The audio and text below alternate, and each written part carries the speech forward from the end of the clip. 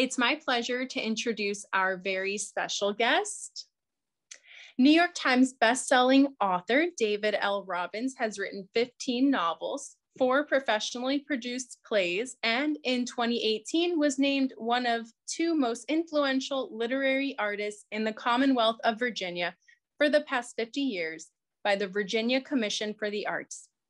His new historical fiction novel, Isaac's Beacon, is a sweeping tale based on the real events of Israel's founding, bringing alive the power and complexities of the birth of the Jewish state. David is the founder of the James River Writers, a nonprofit organization in his hometown of Richmond that helps aspiring writers and students work and learn together as a writing community. He also co-founded the Podium Foundation, a nonprofit which brings writing and critical reasoning programs to youth in the greater Richmond metropolitan area. In 2015, he founded the Mighty Pen Project, a writing program for Virginia's military veterans. Robbins lives and writes in his hometown of Richmond, Virginia, and teaches advanced creative writing at Virginia Commonwealth University. Please join me in welcoming David Robbins.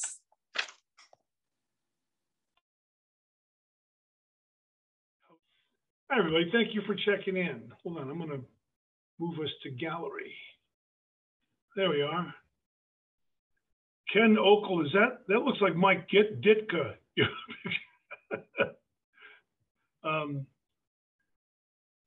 All right, thank you, everybody. I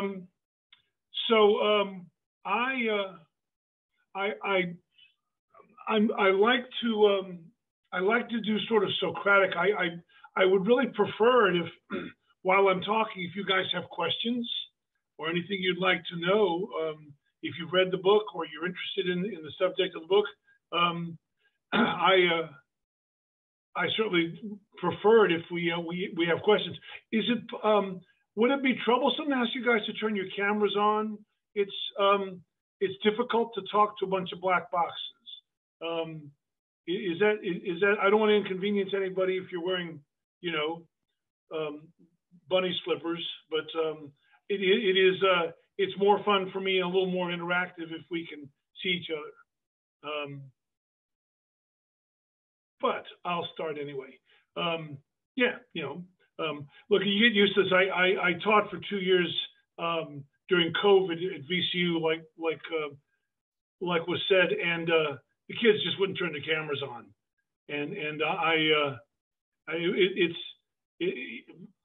I know it's like talking in the shower, but so I think the reason why I'm here is because you folks have a particular interest in the last book I wrote called Isaac's Beacon. So I'll just leap in there, and again, if there's questions, it will help me, format my comments so that they fit your interest best. So yeah, my name is David Robbins. I'm in Richmond, Virginia. It's 71 degrees outside, and hallelujah. You guys are in Florida. You don't know what it's like. Although most of you probably New Yorkers anyway, but today is the first day where I stepped outside and just said it's finally over. Like February is like the Kansas of months. It's this long, flat thing you think you'll never get over. So it's a beautiful day out, and so I'll tell you what I did. So I'm Jewish. I grew up Jewish, and I like everybody else read growing up, and then reread as an older fella Leon Uris's Exodus, which I think a great many people have read, and it was written in 1959, I think that it was a kind of an unapologetic Valentine to Israel. I don't have an issue with that. I'm not a polemicist, and my work isn't political. But as I moved through my professional writing career, I always had in the back of my mind wanting to write a story about the creation of Israel. Now, in my time, I've had a chance to write about the Battle of Stalingrad, the largest battle in mankind's history, which would be Kursk. I've written about the fall of Berlin. I've written about D-Day. I took on a lot of very big topics, a lot of very big historical topics. And that's cramming a whole lot into the space of a book. I mean, when you're talking about a war that spans, as we so sadly know now, but a war that spans so many tens of thousands of lives and leaves such a mark in history, to think that you can reduce it down to the size of a book is, let's face it, perhaps an act of will as well as it is an act of ego. And I don't know that for those 15, 16 books that I published prior to this, that I could have written this book without having written them. I really feel that those prepared me, because the adventure of creating the state of Israel, let me preamble that first. I want to be real clear. I am not, because I'm Jewish, I am not inordinately somehow, and you may not be either, adhered to Israel. It's a misnomer to think that because somebody's Irish, they favor Ireland over America. We're all American citizens. And this is all part and parcel, I think, of what drew me to this story, is that it's the first homeland the Jews had since Jerusalem in the year 79. It's a long time to wait. And I thought that the story needed to be told and be told in an updated sense. I'm not throwing stones at Uris, but he was fine for 1959. But to read the book today, you don't get, I think, a real sense of the tumult and the moral and political complexities that created the state of Israel. It wasn't, and I'm not saying Uris's book is simple or isn't multifaceted, but it is a blatant apologia for Israel, for the state of Israel. And I don't know that Israel requires that any more than America does. I don't know. I think that the actual facts of the creation of the state of Israel stand alone as a remarkable adventure. Of course, it's rooted in a great many things. One of which is the Holocaust. One of which is the British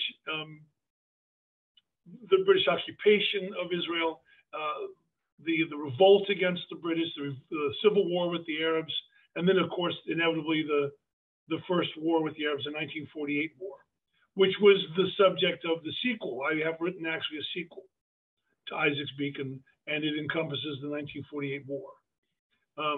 So why did I write it? I felt that, why did I wait to write it? I didn't think I was a good enough writer, to be honest. I didn't think that I could take something the size of the creation of the state of Israel out of the ashes of the Holocaust and turn that into a book. It took a long time and a lot of thinking, a lot of training for me personally to get to where I felt like I could write that book. But I won't lie to you, guys. I think that since I can't see your faces, hold on, I just blinked out. Since I can't see, it's hard to tell. But I guess, Mr. Satowski, I can see you. Did you just see the book? I mean, can you have it? Okay. Now I can't hear you, and I don't know why my video is blinking on and off. But did you have a chance to read it? Because if you did, I'd like to. Okay, I'm unmuted now. Can you hear me now? Yeah, I got you. Okay, yeah, I read it as soon as I signed on. I got the book and I read it, and I have a couple of questions for you. Okay. Yeah, well, good.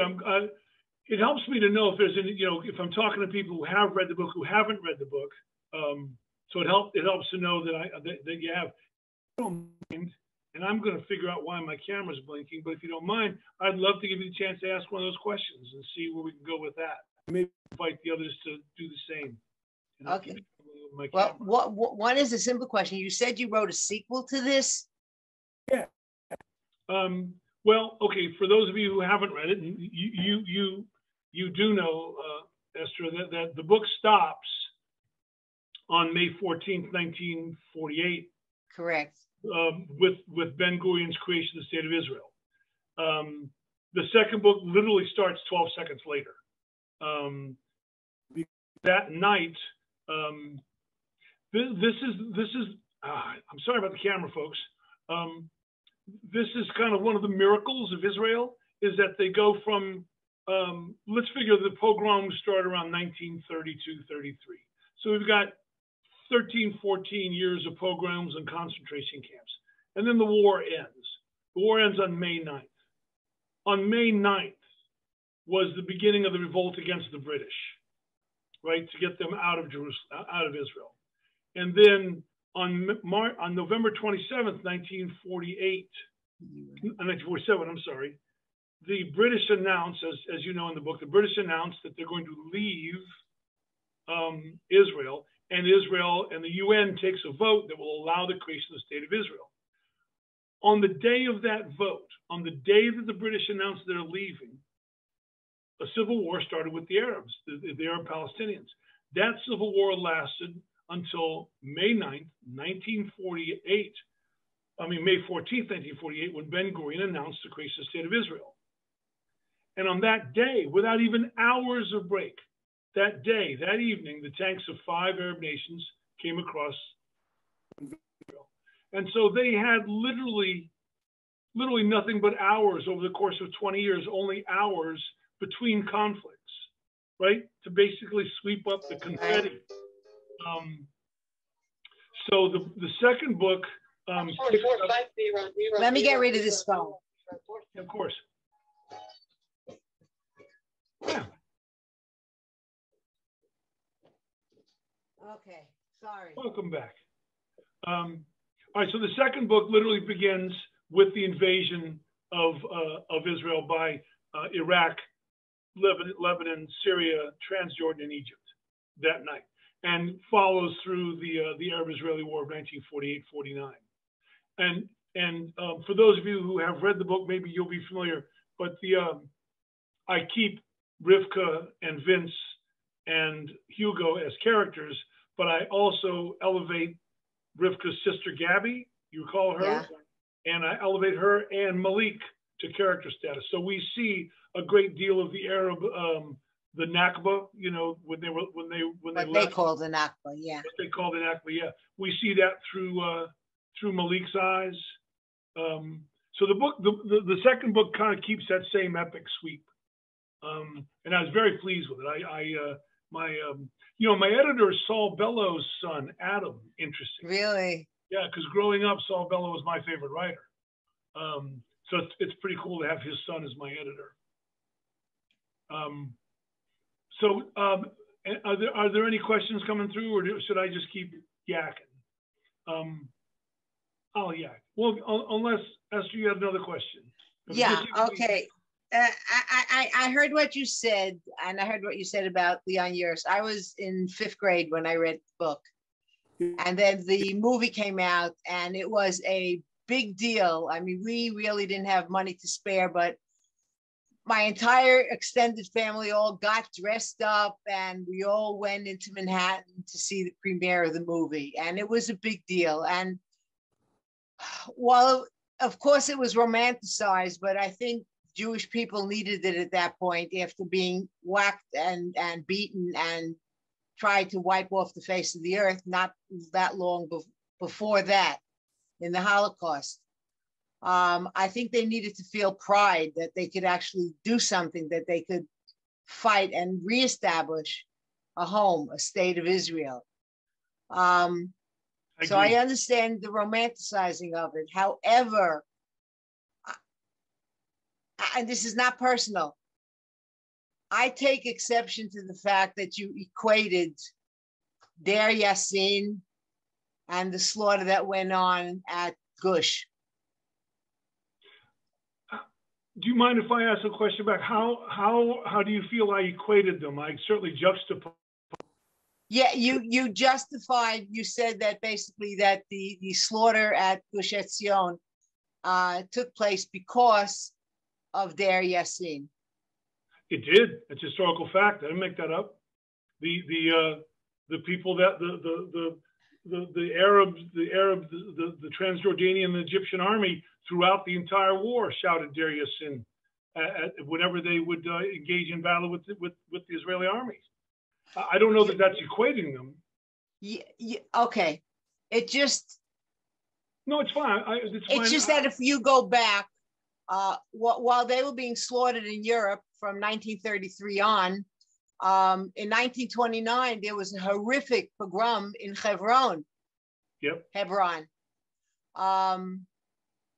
where so many Jews were slaughtered and thrown out, and you never read of that. So should we say that Der Yassin was justified because of that, or it was what I hope was an aberration, not an excuse for people to? Yeah. Certainly, look, I'm not trying to quibble terms, and I think this is a lovely discussion. I would never say that slaughter or that kind of violence is ever justified. I hope I certainly would never give the impression that anything's justified. But you want to explore as a novelist, as you know, as a historical fiction writer, you want to explore motivation. That's the advantage I have that a documentarian doesn't have. Documentarian is limited to only what happened. I, as a fiction writer, get to explore motivation.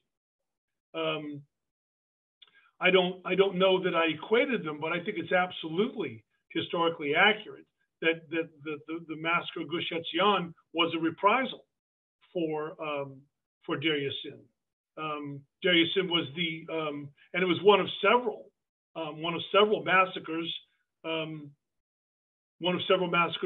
of various scale executed by both parties. The IDF, there were, I couldn't give you a number, but it was double digits of recorded episodes of what could easily be called war crimes, and the Arabs did the same thing.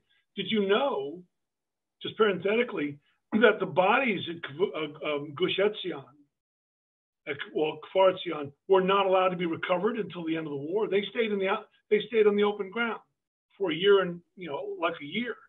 I mean, that's the kind of thing that wasn't in that kind of violence and that kind of tumult and that kind of brutality, frankly, wasn't in. And I thought it was good and appropriate to write a book that had a more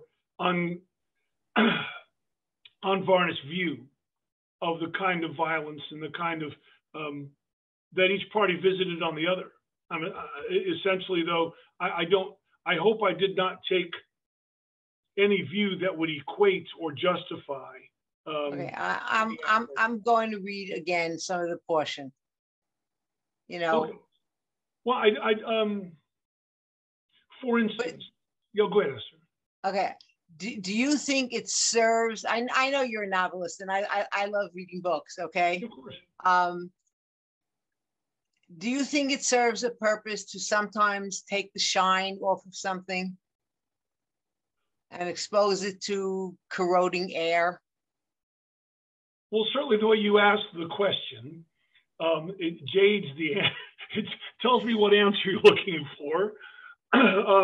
When you put it like that, only a fool would walk into that trap. No trap, then. Yeah, let me, if you don't mind, let me take a shot at recrafting the question. If the unvarnished facts lead us to greater insights about ourselves, I have no use for myth. And for instance, I have no use. One of the reasons why I wrote this book, and I intend to write, I just finished, like I said, the next one, and I intend to write the Suez War and the 7 War, and then the 73 War. And then my goal here is to do exactly what you just said, is to study the facts, study the records, which are far more complete now than when Uris wrote, right? And let people just. I'm not comfortable being told that Israel is an apartheid state. I'm not comfortable hearing that Israel is an illicit state. I'm not comfortable hearing that Israel is land for the Palestinians. I'm not. Those things, they turn out to be not historically true. We could use the Nakba as an example. My eye surgeon's a Palestinian fellow, very clever man, Harvard educated, great surgeon. And I stupidly made the mistake of engaging him in this conversation, which I would advise you to do if your surgeon is an Arab or Palestinian. And he told me that his grandfather had been run out of his country. And I asked him what was the name of his country. He said Palestine. I said Palestine was a territory administered by first Rome, then the Ottomans, then the British, and now the Jews. There's never been a country named Palestine. There is no government of Palestine. There is no president of Palestine. And I said, and I had to inform him. I said, you understand, your grandfather was not a citizen of any state. He wasn't. There was no state called Palestine. And that's just one of the 10,000 myths. The Palestinian people have been offered their own state 7 times. 7 times they've said no, and 7 times they've said we will not acknowledge any document that acknowledges the existence of the state of Israel. Now that's said, and that's not judgment on my part. That's a fact. Here, I'm going to assume you've been to Israel. You've visited Israel many times. Then you know that if out of the 9 million people that live in Israel, 3 million are Arab Muslim, and they're Israeli citizens, right? Yes, they are. And they go to the universities and they work in the schools and the hospitals. Yeah, I'm not going to address the quality of their lives as Israeli. I say that they are fully Israeli citizens. Every single way is their own protection. And I cannot for the moment, I'm going to unplug something, see if that helps my camera. Let me see if that helps. I apologize for that. I don't know it's acting up on a lovely day.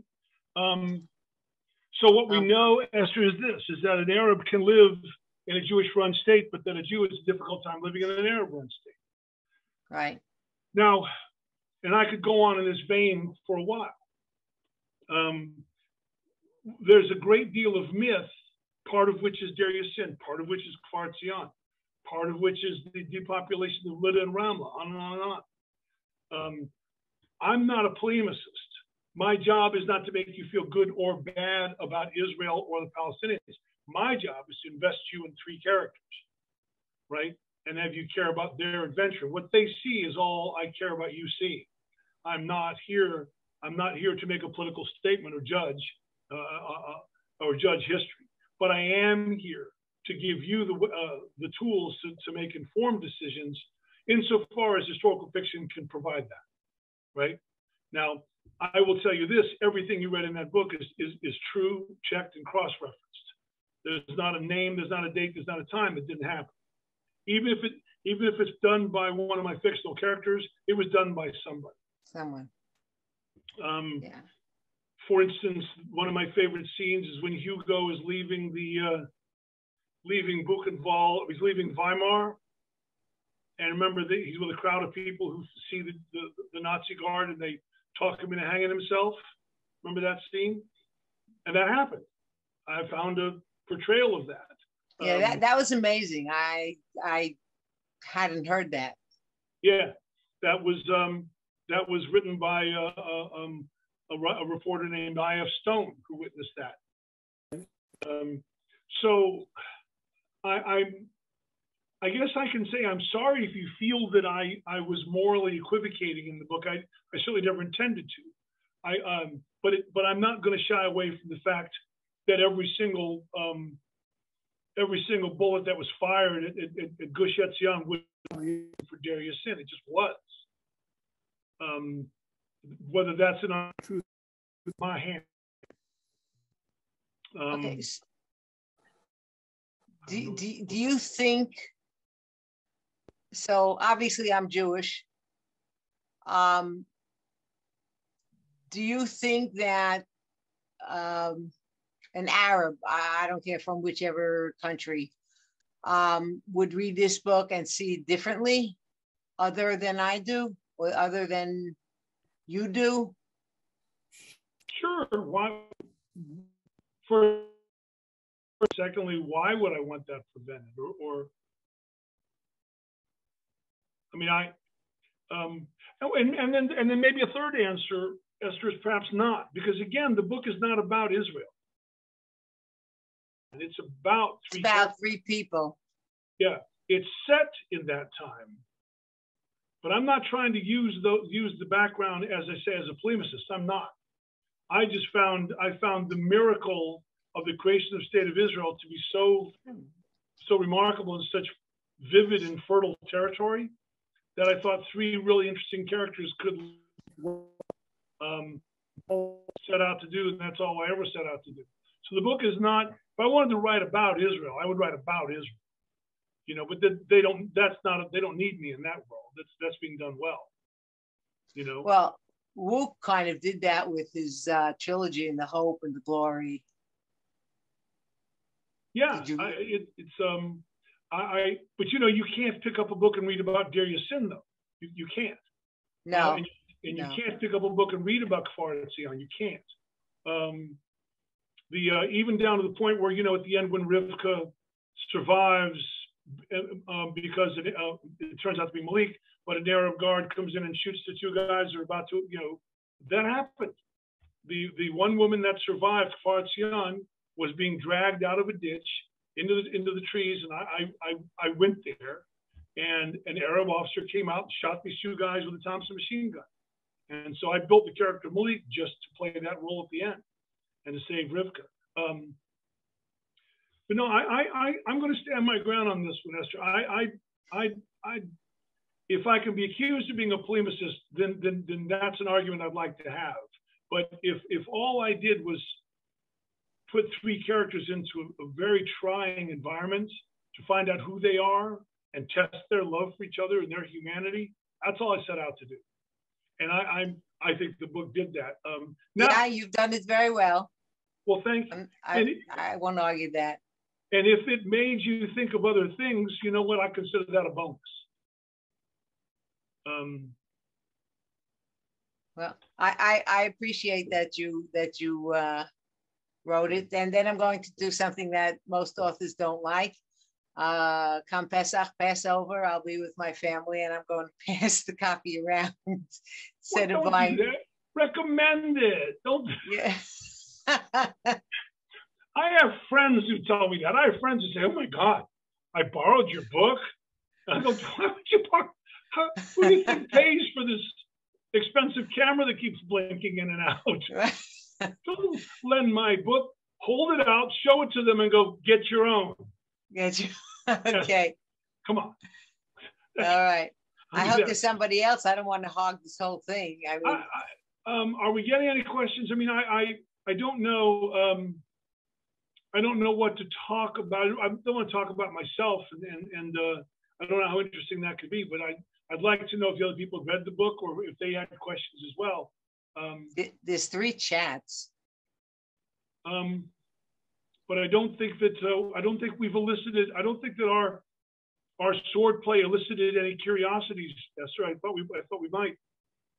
But come on, guys. You don't want to hear me and Mr. Robbins speak the whole time.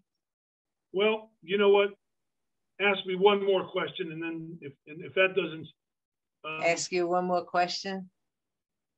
Well, okay, this is about it. Obviously, it refers to the book. As an author, and in this case, as a Jewish author, or as an American when you write about D-Day or anything, do you think that you can fully divest yourself of all of this and come out as a blank person writing this with no personal opinion? Oh yeah, that's not only easy to do. You can't be a writer if you can't do it. I have no stake whatsoever in the United States winning World War II. They end up winning, but I don't have a personal stake in it. The reason for that is, Esther, because I'm not writing about Israel. I'm not writing about World War II. I'm writing about these characters, and these make really good backdrops, really good settings. But look, I do a lot of teaching, so let me lapse into teaching mode for a moment. There's 2 kinds of truths. And I'll just restrict it to, let's say, narrative fiction. But I think there's 2 kinds of truths in the world. But in narrative fiction and narrative storytelling, 2 kinds of truths. There are actual truth, and this is an Aristotelian thing. Aristotle tells us there's actual truth and there's profound truth. An actual truth is that truth defined as that truth which is the opposite of which is always false. And 2 plus 2 is 5. That's always wrong. Never going to be right. There's one actual answer, and it's always going to be 4. Profound truth is that truth, the opposite of which is also true. So the opposite of love is indifference. The opposite of courage is cowardice. The opposite of hurrying is leisure. The opposite of angst is calm. And they're all true. Now, here's the secret sauce. Here's the key, is that actual truths make us different, right? I don't share your name. I don't share your house. I could describe the room you're in, the house you live in, all actual truths. Those are yours and privately yours. But if I were to go into profound truths, then we might share them. We both had mothers and fathers. We both lost friends. We both have an interest at worst in our Jewish roots in Israel, on and on and on. Now, here's the thing. Actual truths make us different. Profound truths make us the same. Profound truths are the bridge. So when I write, my focus is on primarily profound truths. Now, I need actual truths to form the building blocks of the story. The time, the setting, the place, the characters, the descriptions, right? The action, the dates, May 9th, May 14th, the year, the place, the episodes, the armaments, the caliber of a gun. That's all actual truths, but they're all things that I never experienced because they happened in 1940 through 1948. But if I'm writing about love, well, we've all loved. If I'm talking about loss, grief, joy, right? Worry, all that stuff is things that we don't have to immediately experience, yet we can share, we can still emote. The scene where Hugo and Vince go through the displaced persons camp where they're putting their names on the wall, right? You remember that? Now, that's not a place you or I, thank God, have ever been. Yet don't tell me you couldn't feel that scene. You know, when Hugo, for the first time, is holding an identification paper that says, because he's had a number in Buchenwald and in the other camps for 4 years, and he's been given back his name. Now, that's obviously, thank God, never happened to us, but you can feel that. So you see the difference between profound and actual truths. If I'm worrying, if I'm using the tools of actual truths as a gateway to profound truths, then Israel and the war and Kfar Etzion and all those awful and wonderful things are nothing other than platforms and perches from which I try to reach out to you and try to touch you. I can't touch you with a gun. I can't touch you with a truck or a bus or a date, you know, or a speech, but I can touch you with your heart or your experiences. Definitely. Ergo, I don't make that much. I work very, very hard to get the facts right. And that's the easy part. As to the easy part is to understand what happened. The difficult part, the talent, the difference between me and somebody who's not a good writer, to be honest, is not the ability to marshal facts. It's the ability to imagine and express emotion and experience and hope. That therein lies. So no, I don't get attached to whether or not we beat the Nazis or the Nazis beat us or who wins and who loses. That's in a book somewhere. You know, that's what happened. I throw everything I got into making it plausible that Rivka and Vince fall in love. Okay, so you know that it's almost the opposite now of what you're saying. If you're going to use Aristotle, I'll just ask you, what about the people who live in Plato's cave and they perceive things as facts and truths that are manifestly not so? And you have so much garbage out there now in the world of books where people do write books with the intent of convincing people to follow their delusions or their lies, and you just shifted place. It's just so different from what you're trying to do. It doesn't get you angry. It does me. I want to throw some books at some people. Well, thank God I'm not a young man. I don't have to live a lot longer with all this nonsense. Yeah, I mean, I hear you with that, Esther. Out of my hands. You know, we live in a world now where people delegate too much of their own, I think, their own personal responsibilities. I think too many people allow themselves to be told what to think. I can remember the days. When Walter Cronkite would finish the news, and you remember he would turn to another camera. He would put his elbow on the table, and it would under his arm. It would say commentary, and he would say this reporter, and you would know this is Walter's opinion. It was separate from the news. Dan Rather would say, in this reporter's opinion, but that's so. I don't. But look, let's face it. You're nobody's fool, and you're not spring chicken. Neither am I. I'm not. It's not that easy to pull the wool over my eyes. You know why? Because I'm not just watching Fox News, and I'm not just watching CNN. I'm reading Reuters. I'm reading Al Jazeera. I'm reading the Post. I'm reading the Times. I'm reading the Chronicle. I'm reading, the Financial Times. You can't fool me because I'm getting my news from too many sources. And so, yeah, I'll put it to you this way: if you're a fool, you're living in paradise these days because there's plenty for you out there. When you and I grew up, if you were a fool, people would brand you a fool. Today, you can back it up. You can get away with being a fool. But I don't engage those people. I don't write for those people. I write for you, Esther.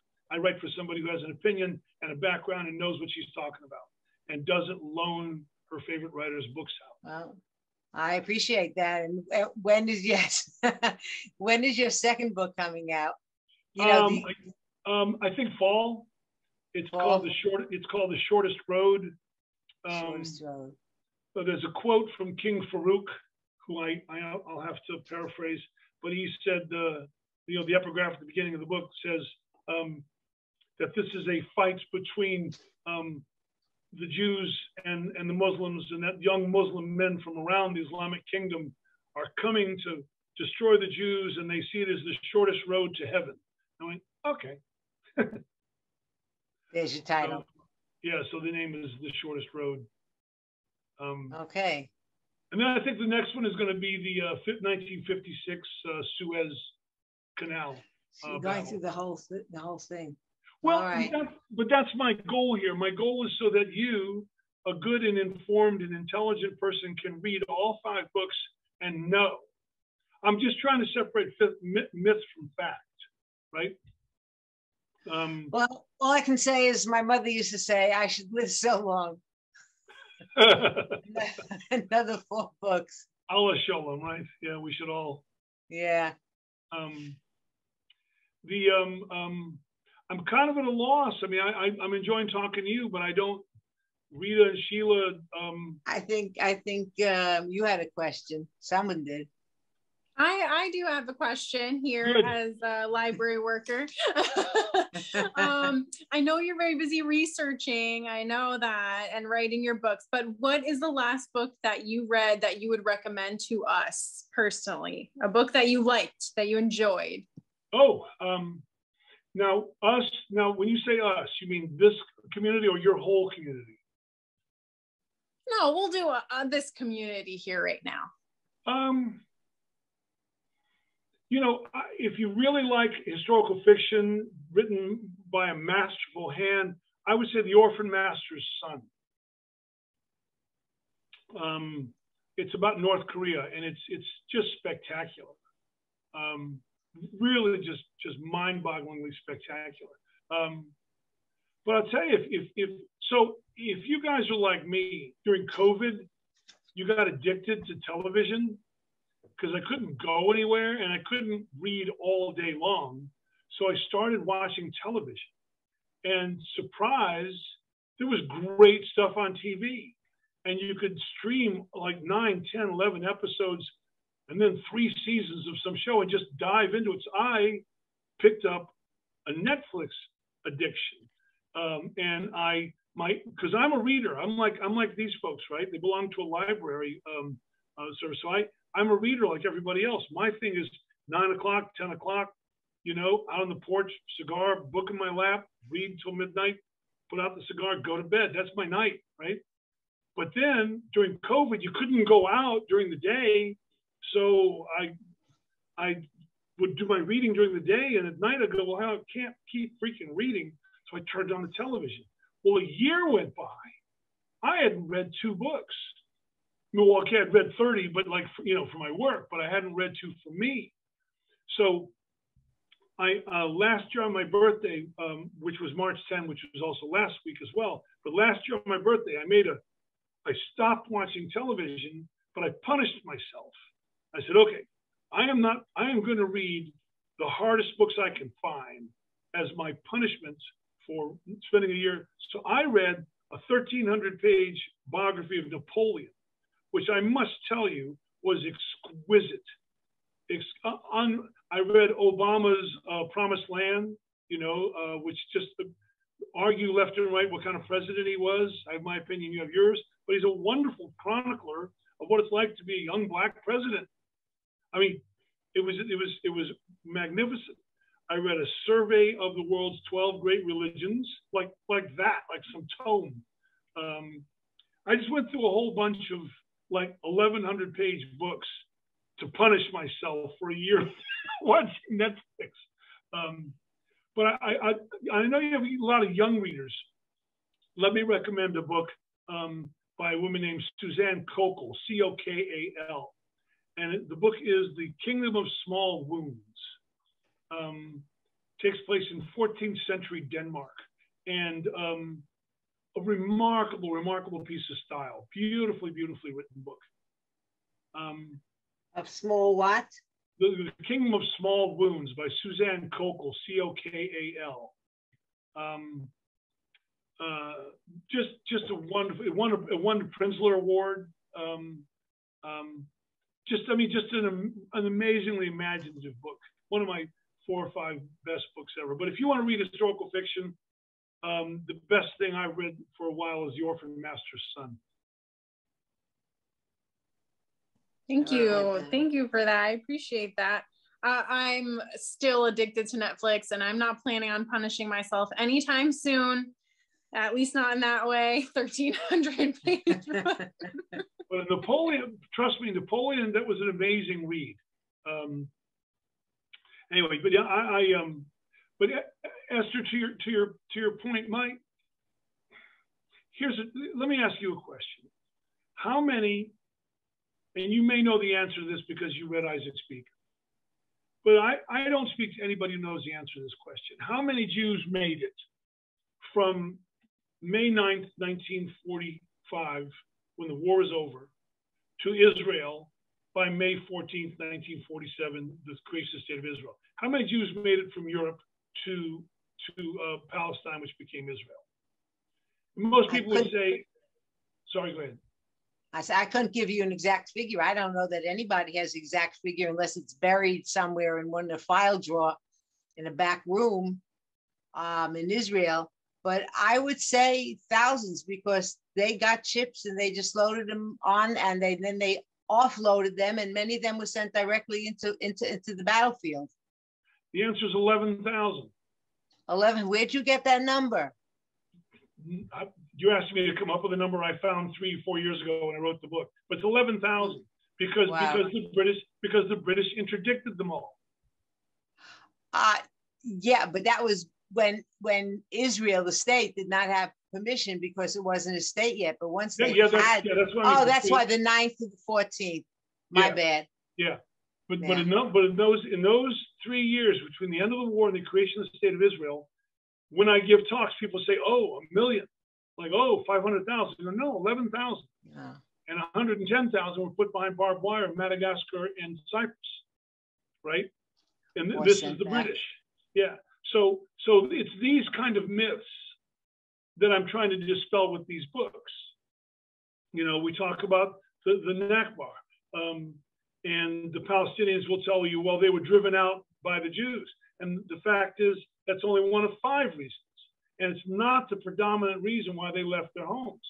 They left their homes for the same reason Ukrainians are leaving their homes right now, because there was a war in their backyards. Right. Jews didn't run them off. They left because 5 Arab nations invaded Palestine, invaded Israel, and these Arab nations told them, get out of the way. There's 400 million Arabs, there's 500,000 Jews. We'll win this in a week. And then you could come back. And then you can come back. Well, it turns out that they lost. And here's the thing. So I ask people, and Esther, you might know this as well, but after reading the book, but you've been to Israel, so you've seen the Gaza Strip, right? And what? The Gaza Strip. Yes. Right? Now think about the Gaza Strip. The Gaza Strip is 4 miles wide, 35 miles long, of some of the best real estate on the Mediterranean.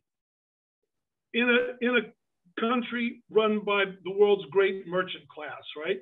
Jews. How can oceanfront real estate be the Gaza Strip? How did that happen? And I can't find 3 people that know the answer. And the answer is because when the war was over, the Egyptians left the refugees behind. The Egyptian army were told by King Farouk, once now that you've lost, when you come home, they don't come with you.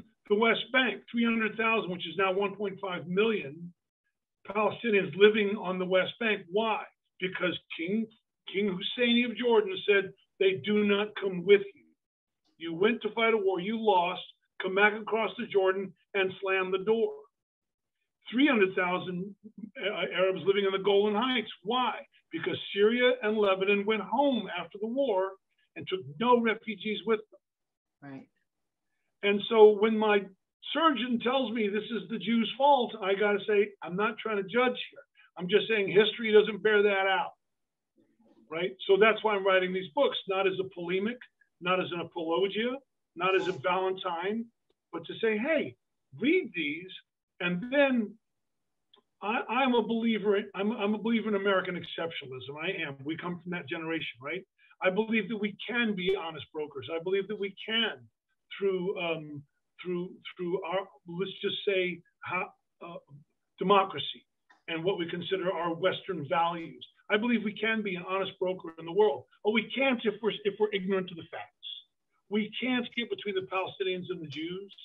We can't get between the Ukrainians and the Russians. We can't get between any 2 warring or arguing parties if we don't know, right?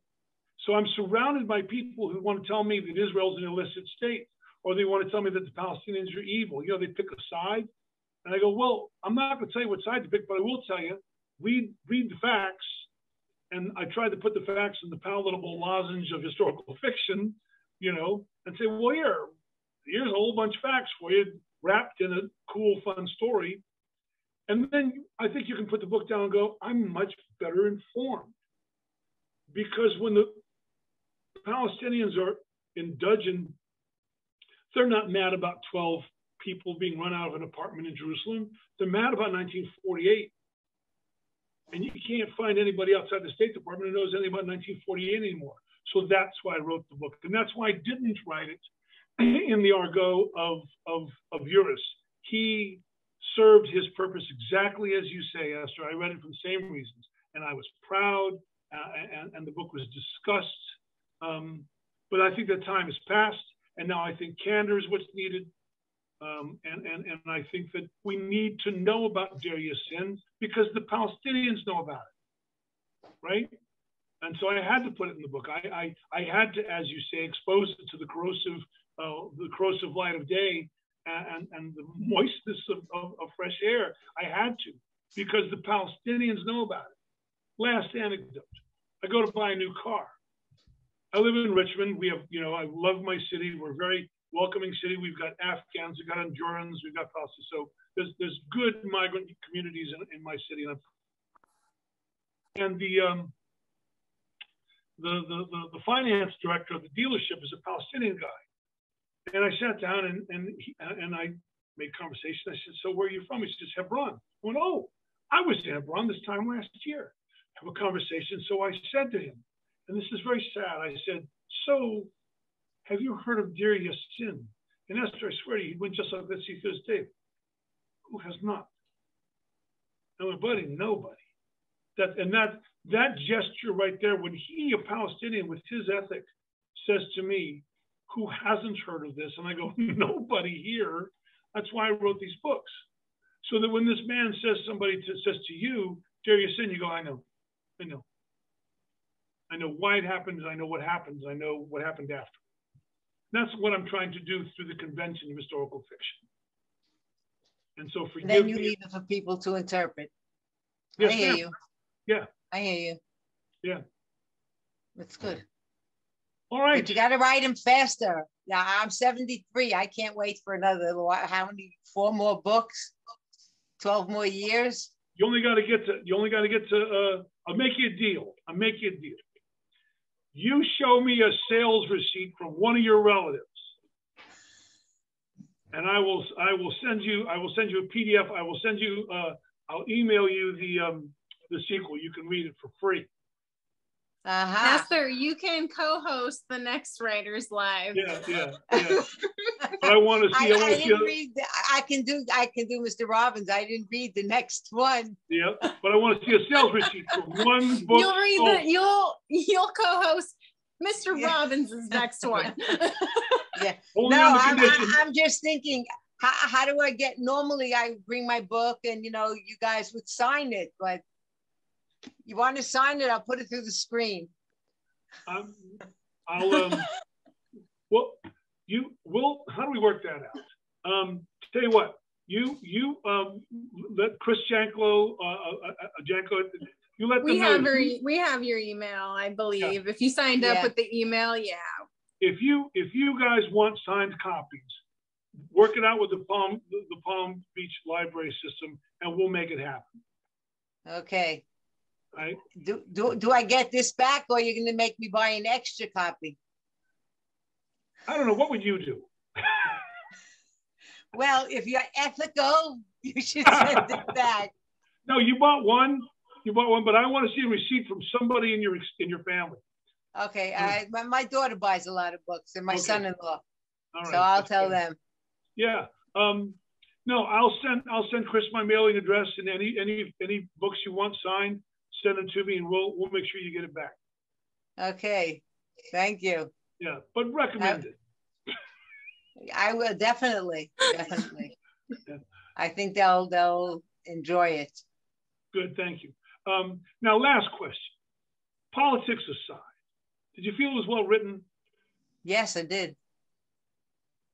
I wouldn't have slogged through. My philosophy now is I don't have time to waste on books that, like you have to get into it. No, I don't. Right. You have to develop a taste for it. No, I don't. And I went through it and I didn't feel like I was slogging. Good. So, that's all yes. I have. But I didn't read all your prior books. They're all written as novels, all of them? Yes, ma'am. They're all novels. Oh, now I have that pressure. Okay. Mr. Robbins, can I jump in? Better late than never. I just want to ask a more general question, if I may. Please. First of all, I'd like to know if you made multiple travels to Israel and doing your research.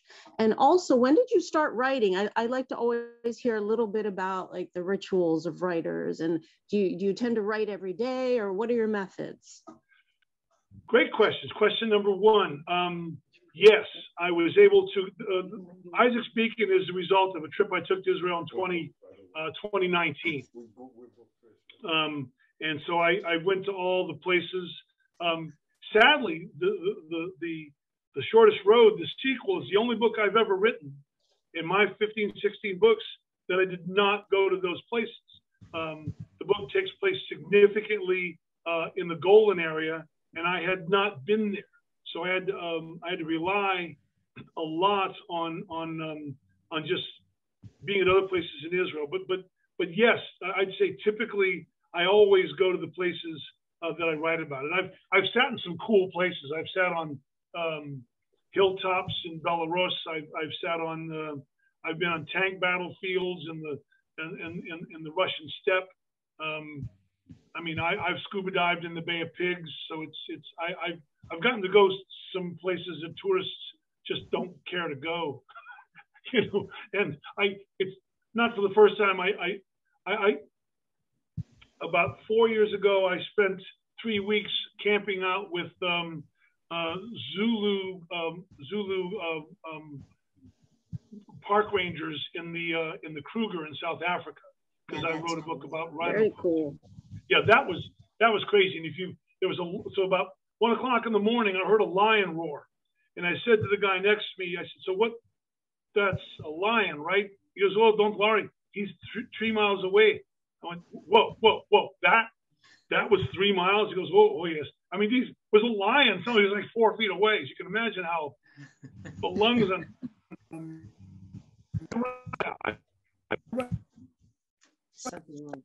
it's exhausting. I go hard for a long time, and I have a motto. You know, I have an uncanny ability that the day I start a book, I can tell you within 5,000 words, and usually less, how long it'll be. I know a story for its length.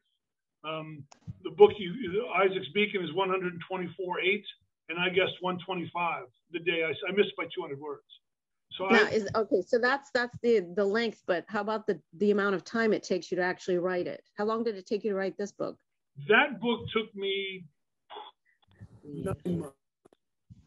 9 months of probably 8 months of first drafting and 6 weeks of editing.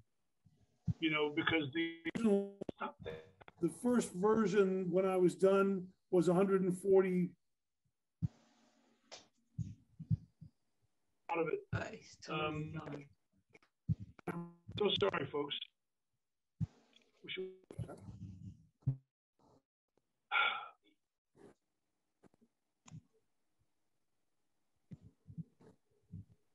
What? Deeply apologize. Technology. Hold on. Yeah, it just has a heart. Has it? Oh well. We didn't help at all. I mean, I'm kind of manic when I sit down and write. Also, other than teaching, is just what I do. I mean, writing is the thing that I don't have kids, so it is I've got two things in the world. I got my students, who a lot of them I still am friends with and mentor, and I've got, you know, what I can scribble and leave behind. And it's a day that I don't write. I don't feel that I don't feel like I've left my mark. You know? Thank you so much. Thank you. Thank you, Will.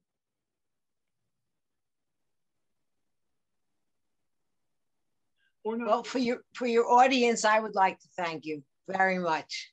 Thank you. Yes, we all want to thank you here. Yeah, I'm sorry about the camera flicking on and off. Look, that's okay. Yeah, it was fun. Time to get out in touch with me, and we'll make it happen. Okay. And I'm gonna go online and buy a new camera, I think, because this one. And you can do that because I'll be buying a second book. I'll get the. Okay, thanks. Get down there, okay? Okay. All right.